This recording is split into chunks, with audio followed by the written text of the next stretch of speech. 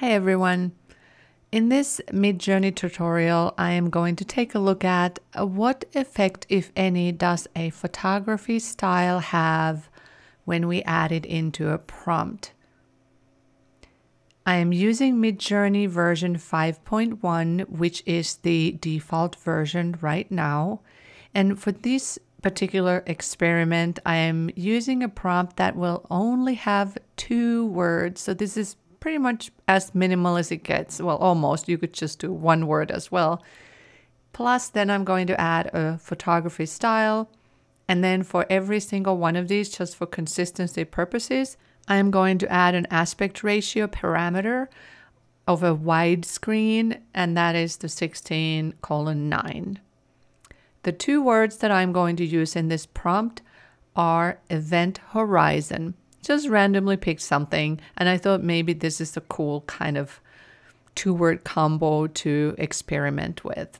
The first prompt is event horizon macro photography, and here are the results. I was so excited about these results, I cannot even tell you. I just wanted to keep running. I still do. I just want to keep going back to this prompt and just rerunning and rerunning and rerunning, because these images are spectacular. They're just so amazing, and certainly something that I was not expecting at all. Macro event horizon doesn't seem to go together, but this is what we get. Look at this one. How fantastic. Just incredible. And another one. Next prompt is event horizon conceptual photography. Here, it seems like Midjourney wants to add a person or, person walking away from us, the viewer, in each one of these prompts. And it's not to say that that's wrong or right or whatever, but it is good to think about, or these are just things that I kind of take note of and observe in case it's going to come handy later on when I'm prompting something or another. This one here is probably one of maybe the most favorite one of this particular bunch of the conceptual photography ones.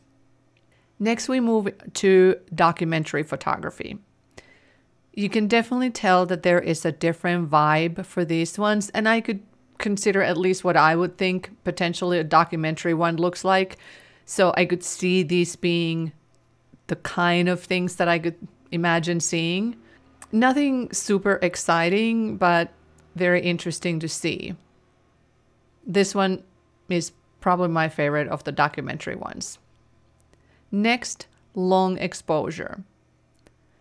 Now, these were not my favorites.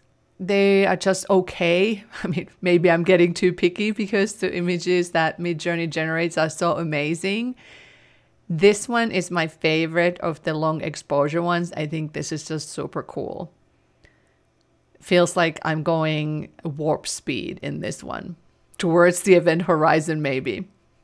Next, I decided to venture out to street photography, and not something that I would typically use with words event horizon, but I wanted to see what happens.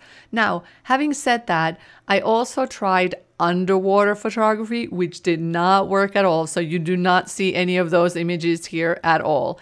Some photo styles work better than others for sure. So it depends on what your other words are within the prompt. It's the deciding factor whether things work or not, or whether things fall apart. And here, the interesting thing was that most of the images rendered were in black and white. This one, I love. This image does not necessarily tell me it's about event horizon, but there's something about this image. I think it's one of the reasons why I love this so much, that it is minimalist, and I am a super huge fan about minimalist photography, or in general imagery. Then moving along to abstract photography. Here are the results. If you asked me, or if I tried to think about what I think about event horizon in my head, this is probably the closest thing that how I would imagine event horizon looking like. This one is completely different, but it's still super, super cool. and another completely different one. This one I like also because it's completely different and it's made out of these blocks, and it just gives a completely different vibe as well. Moving along to dramatic photography. And I can definitely see that we are in more of this moody, dramatic vibe here. Again, we have a person here just taking note, observations. It's always good. You can maybe use them later on. Moving along to black and white photography.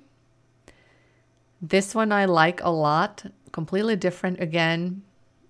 Not something that I would have expected. Next, let's see what happens when we add astrophotography. Astrophotography produced and generated images that all had a sky and stars, which makes total sense, right? Now, what I didn't like about this astrophotography is that many of the images in the sky, they had this weird crack type of thing.